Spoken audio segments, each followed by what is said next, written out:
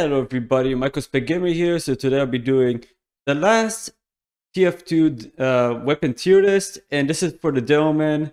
Now, the reason why I did Demoman last is because I actually enjoy playing him more than most classes, but he is one of the hardest for me to use, and I do use him quite often. I actually do like hard hitter classes, and Demoman is definitely no exception. That he's definitely one of the most powerful characters in the game, and especially with his explosives, but also he's like almost like a glass cannon because of his explosives. So the thing here I'm going to be doing is all the tiers are the same as usual, just because you guys probably know like which tier is which here. S is like the best of the best, D is like you should just avoid using, and B is just average.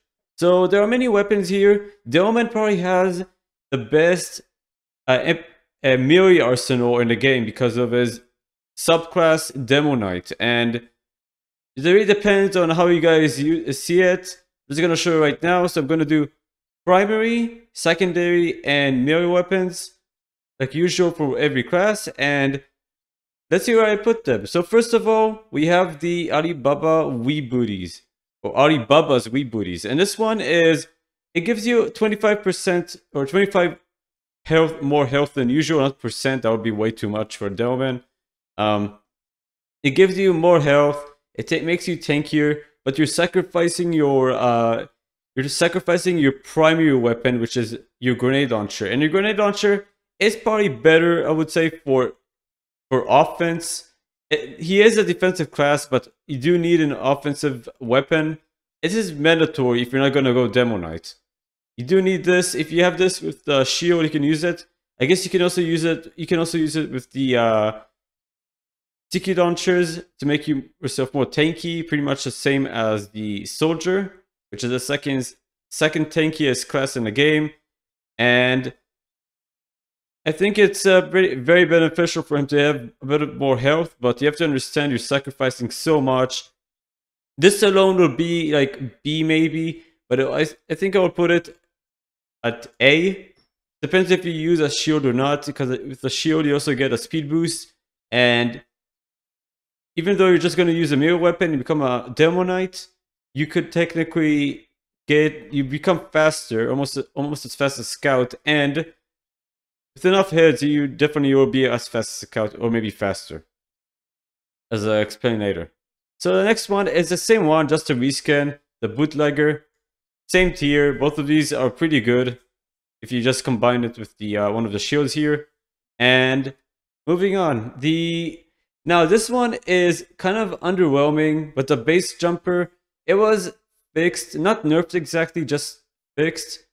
I guess you can also say I was actually nerfed, because before you can just play it twice or multiple times, but now it makes more sense because usually you do it once in real life. But then again, this game isn't realistic. But it's not really that useful, because you are becoming a very easy target for snipers once you use the parachute. I would put it at B tier. I guess it's good if you use it as like pretty much a bomber with the sticky traps, but there's no point if soldier can just do it better. He's meant more for that situation. And for the next one, we have the lock and load, and this weapon, it was changed in a weird way where you have 3 pipes, but you only have 2 in what it shows, which is kind of ridiculous. The same issue with the regular grenade launcher. It usually had 6, now it has 4 for the primary ammo, and I think it's decent. The three pills you have there, pretty useful. I would put it right here just because it's not as good as before. You do more damage to buildings, which is more effective against sentries, but also it explodes. It not even explodes, it just disperses. It doesn't explode if it touches the ground, which is kind of unfortunate if you're trying to hit someone from a corner you cannot see. And that was one of the biggest advantages to Demoman. You can shoot them with geometry. You don't even have to be in one area. You can just shoot one side of the wall and it goes to the other side without even looking at your enemy. So this one is pretty good against buildings, and it shoots projectiles far faster, but it just is pretty risky to use, especially when you have one that's pill. And for the next one, this is easily the best primary weapon for Demoman right now. Just gonna tell everyone about this. The iron, but the was actually gonna call it the iron converter for a second. So the iron bomber is the most, like the best of the best primary weapons for Demoman by far, unless if you go Demo Knight, but also even being a hybrid, like using this with the shield and a sword, it would also be pretty useful. But it makes you, it's just better. The hit scan, or not the hit scan, the projectiles are bigger. It makes it easier to hit. Also, faster explosive time, which makes it easier for you to actually aim where you're gonna shoot, and it actually explodes before the enemy runs out from that area. It's the best weapon. It has less time and on exploding, and it has less of an explosive radius. So you can see that as a weakness, maybe against multiple buildings, but it's just an overall better weapon, especially the sound. It sounds like a freaking basketball you're shooting from there. The next one is the loose cannon, and this weapon, I'll put it right here, or actually right here, because these two are pretty much the same. It's not as good as it was before. It was nerfed, but it still has a huge knockback, and you can technically do more damage with it if you double dunk, which is, it shoots these cannonballs which only knock back the opponent. They don't explode, but you can also make them knock back and explode, so take twice the damage. And also it's very useful if you want to just knock them back. So you can also grenade jump with this one without needing to wait for the grenade to explode underneath your feet. So this is pretty useful. It's much better on grenade jumping, just because it has a completely different mechanic compared to the other grenade launchers. Now we have the stock. It's slightly worse than the... You know what? I'm actually going to put it right here, just because I think it's a very good weapon still. It's just not as good when it comes to direct hits, but it's more of a utility weapon than an actual weapon for damage. So this one right here, all these grenade launchers, they all are very good. Surprisingly, Demo has very good primaries that are actually not the booties. And the regular grenade launcher, the stock one, it's pretty good. It's better for sentry nests, I would say, than the other ones here. But it's more situational than, like, the stock weapon is more situational than the Iron Bomber, which is arguably the best weapon in the game. Also, I would say most Demomen, when I see them, they always use this one, or like the default. They're way too popular. So pretty much better explosive radius, which is good against buildings, but otherwise, better to use the Iron Bomber if you're fighting 1 versus 1. For the next one, we have the secondaries, and these are the shields. So the Tide Turner, immediately the Tide Turner is the best shield in the game for multiple reasons. You have more utility. You can actually jump with it and strafe all over the map. You have full control, turning control with this one compared to the other ones. And it has a weaker resistance to them compared to fire and explosives, but you just need that mobility for Demoman. He's one of the slowest classes without the mobility. Combine this one with the loose cannon, and you can technically fly almost everywhere. It's crazy. You have more control over it than sticky jumping, which you can do with these ones right here. Just saying, the Tide Turner is the best weapon for utility and the most flexible of the shields. Then we have the Splendid Screen. I would put it right here. It's not too bad, but the Splendid Screen does more damage. It definitely is more of a damage dealing weapon. It also gives you crits if you charge it long enough, you time correctly. It's a good pair with the Skull Cutter, which you have right here. It can pretty much kill almost everyone in one shot aside from heavies, but it's pretty powerful combo. But making you a bit slower here, which I'll explain later. So for the next one, we have this one is arguably the best for defense against pyros and soldiers or anyone that has explosives. The Charging Torch. And this one, I would say it's not as powerful when it comes to the spin and screen, or as useful as the Tide Turner when it comes to mobility. But all of them have their uses. I would just say this is slightly lower just because it's pretty useless against hit scan weapons, which is Demo Knight's biggest weakness. And it's pretty good just against soldiers, demos, or anyone has projectiles and pyros especially. Before it was actually nerfed. It made Demoman immune to Afterburn, which is pretty great. But they changed it again, which Demoman doesn't have that resistance anymore. So I'm just gonna put it right here. And for the next one, we have the Quickie Bomb Launcher. And this one, surprisingly, it's not as bad as I thought. But I'll put it right here. It can kill scouts pretty easily. It's good for squishy characters. Also, I would say it's definitely more of an offensive take on the Sticky Bomb Launchers. Best for offense.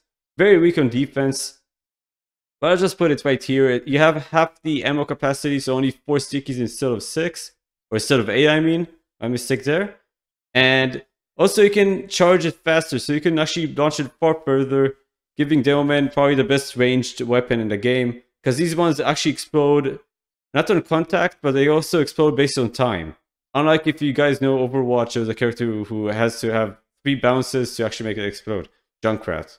So this is I'm just going to put it here. That was a bit off topic, but I'm just comparing like why this is arguably the best for range. And for the next one, the Scottish Resistance. This one, I would put it right here. It's a very hard weapon to use if you use it in offense, which you should never use it in offense as long as you know that it has a great arm timing, which you have to wait for it to explode. Also, it has 14 stickies. This is the strongest burst weapon in the game, but also it's the hardest to set up because it takes you a while to set it up. You can put more than 8 stickies. You can put 14 stickies. That's 6 more stickies on a trap. Or you can even manually, you have to look at it directly though, or be right under it to detonate it. So unlike the other ones, this one you have to look at it, which can be very distracting if you have a spy behind you or someone attacking you from behind. And this is pretty good, I would say, and Saxton Hill mod if you actually know how to use it with crits, and pretty good for trapping on defense, but otherwise, I would avoid it when it comes to offense. These are like 2 polar opposites of each other. The next one is the Sticky Jumper, and the Sticky Jumper is, I'm gonna put it right here. It was nerfed. Before you can actually place 8 stickies and launch everywhere. So especially about this one, it has 200%. Hopefully I'm actually correct in this one. It says here, yeah, 200% max secondary ammo, which is 72 stickies there, and also does minus 100% damage. So you can sticky jump anywhere. Just remember, you have 4 damage as well. I guess you can combo this one with the base jumper, but you just become a meme Demoman at this point. And I'm sure people use these two with the Caber before it was nerfed, because now it's pretty bad. I'm gonna be talking about that right after. So yeah, Sticky Jumper is pretty good for distances, but you cannot take the intel or the intel case if you have it equipped, which is kind of sucks. But now they nerfed it. Now you can only place 2 stickies instead of 8, which is unfortunate for this one. It used to be very good. It will be fun to go from a huge map from one place to another almost instantly, but they changed it. So I'm just gonna put it right here. This would have been S tier if it had the buff still. So next one is, oh no, I kind of forgot to mention, this is a pretty good combo with the primary weapons here, which is pretty useful because Demoman doesn't have the mobility. Also, you don't have much control of sticky jumping, but unlike the Tide Turner, but you also can go to point A to point B pretty quickly, which is pretty useful. And technically, you're the fastest character in the game if you have that. So for the next one, you have the Islander, and the Islander is arguably the best weapon for Demomanite, just because of the amount of heads you can build up. So every time you kill someone, you technically gain a head, and you gain 5 health more, and you become a bit faster with Demoman. So you become more tankier and tankier until you're at 235 health. And you're almost as tanky as a heavy. I mean, you're still you're still 65 HP off from him, but you become very fast and very dangerous. Also, you have longer range than the regular melee weapons with this weapon right here. So it's pretty useful as a Demoman, but makes you tankier when you have the booties with you. The next one is a Persian Persuader, and this one, it's been nerfed or changed to a point where I think it's not as good as it was before. Before, you would actually gain health from ammo packs, and now it's not as good because it also decreases your amount of I mean, it does this before. You will not be able to get ammo packs. You will just convert into HP packs, and you'll be vulnerable without any ammo. So having this one as a pure Demonite is a must. Still, you can still definitely use these primaries, and you get a bit of ammo. But this weapon is not as good anymore as it was before. It's a good combo with the splendid screen. I mean, it was a set before. But it's not as good as it was before the nerf. Now we have the also I forgot to mention, you can charge super quickly with this one. It's pretty much like the one of the spy's knives, which just regenerate the cloak meter super quickly, or the Letrin J. Hopefully I'm saying it correctly. The Letrin J or Letranger, hopefully I'm pronouncing it correctly. But yeah, it's similar to that weapon, just for Demoman. It charges as charging meter far faster every time he hits, and also it just charges faster because of the passive ability of this weapon. So for the next one, we have the stock sticky bomb launcher, and this one, I'll put it right here. It was nerfed a while back. I'm not sure if it was in Jungle Inferno, but the arming time before it explodes to do full damage, what's changed, it was a bit delayed. It was meant more for not sticky spamming, but actually using it as a defensive weapon. Because now we have the sticky bomb, the quickie bomb launcher. It would have been redundant if we have this one and then we have this one doing almost the same thing. And I just put it here because it's far better in damage, and also you don't have to look when you detonate. So you can actually protect the intel, capture the flag, or intel, whatever you want to call it, and you can technically kill anyone without even looking at them. You just have to right click and it explodes, unlike the Scottish Resistance here. Now the Skull Cutter. The Skull Cutter, arguably the most powerful, it is probably the most powerful weapon or melee weapon in the game. I'll put it right here, just because the Islander, you start with minus 50 health, and you have, or actually minus 25, I'm mistaken there again. Minus 25 health, 150 health for Demoman, so you become as tanky as Medic, all the way to, well, actually it can be 175 if you have the booties, but most Demomen don't even use the booties, they use the other primary. So it really depends between 215 to 235. That's pretty much what their health will be, and they usually use this one with the combo of the Splendid Screen or the Titan for their movement issue, which is minus, let's see if it's 20 or 15. So it does 15% slower speed to yourself, which makes you almost as slow as a heavy. Kind of sucks, but you're pretty much the most powerful melee weapon class in the game. You pretty much, in medieval mode, you just don't want to be messed with, especially when there's no random critical hits downside to it, unlike the other weapons. Also, 75% slower deploy and holster time. All the big weapons, all these 3 weapons, including the Tuichi and I keep forgetting the name of this one, that Claymore. I keep forgetting the name. They have a delayed holster time, which means it will take you almost twice as long to equip them. So it's better not to use them as a hybrid Demonite, because you'll definitely be pretty weak and vulnerable for at least a second or so before you even equip these weapons. But I'll just place it here just because it can one-shot any class in critical hits, and you'll most likely win almost every fight because of its long range. Also, it's more powerful than the Islander demo until he gets multiple heads. And it's one of the only ways to counter him once he becomes very overpowered with like 5 or 10 heads, depending on how fast he is. Now the K-Bird. This is probably the worst weapon for Demoman. It was nerfed to the ground after, I'm sure people complain about Demoman jumping with the sticky jumper or pretty much any mobility weapon and just killing snipers left and right without even them knowing where he comes from the sky, and kills them one shot. This was also used with the split and screen to do around 300 damage, but now it's been nerfed to not even, sometimes it's very inconsistent. It sometimes kills, it can sometimes kill a soldier, but sometimes it cannot even kill a scout. Like, it doesn't make any sense. The base damage is very random, and it doesn't regenerate, so it's a pretty useless weapon, I would say, at the current time. It was a meme weapon, but now it's not even a meme weapon anymore. It's like, I would put another tier here if I could, and probably call it the just avoid it at all costs. Probably the worst weapon in the game so far. Just, I'm sad that the Caber lost its specialty. It was one of the only explosive melee weapons you had.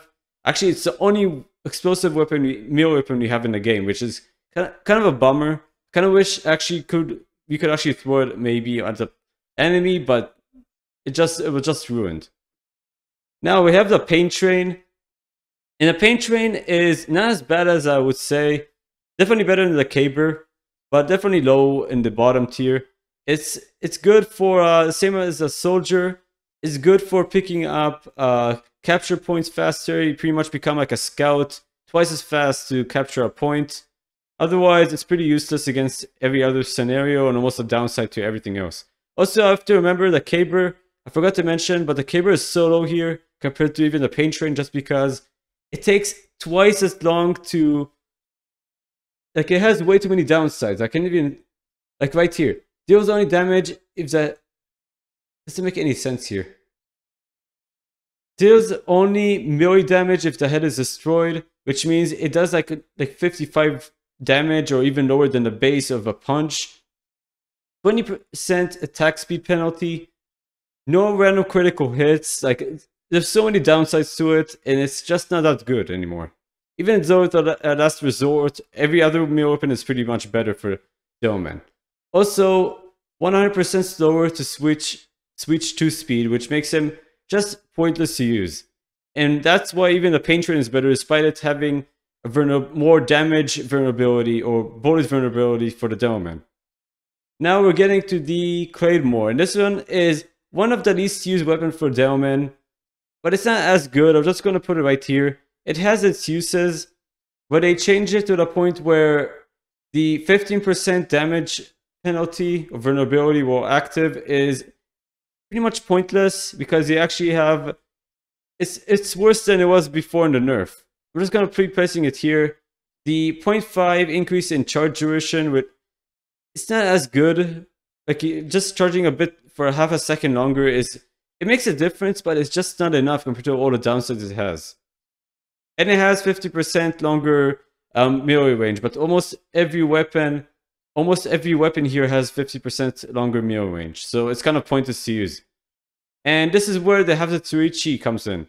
This weapon, it was nerfed again or changed, so you can actually move it whenever, or switch it whenever you need to. I would put it right here. It's definitely better. It's pretty much a better version of the Claymore, or Claymore, I guess I'm just gonna call it. But it's definitely a better version because it actually gives you 50% health back after you kill someone. And they changed it by so you're not having honor bound to keep it on you. You cannot switch it. Now you can switch it, but you have to sacrifice 50% of your health, which you should be very careful when you use it. I would use it as a last resort. But as a Demoman, you can technically be very dangerous if you use the this weapon combined with the Tide Turner, because you can actually gain shield charge pretty quickly if you kill someone with it. So these two are very good combos.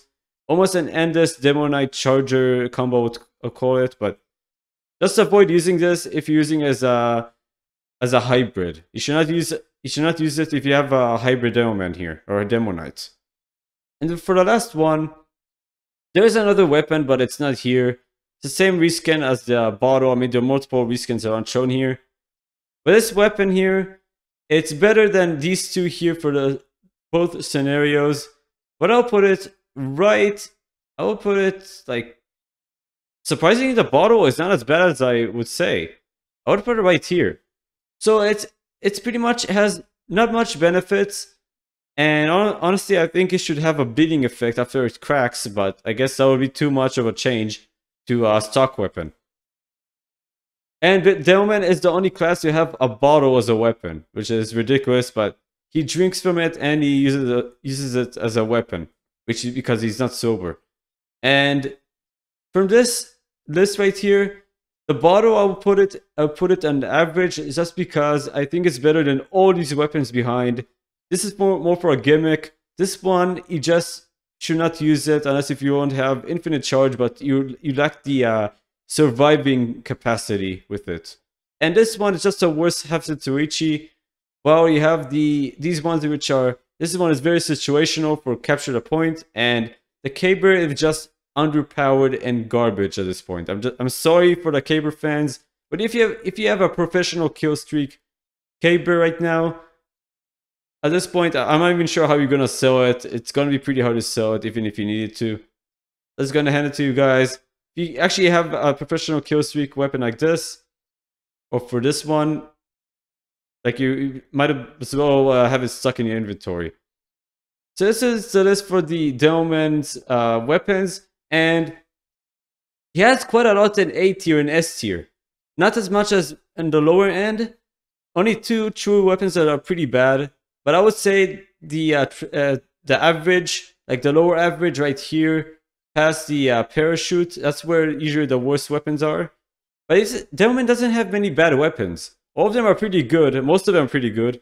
Like, from looks of it, around 85% of them are pretty good.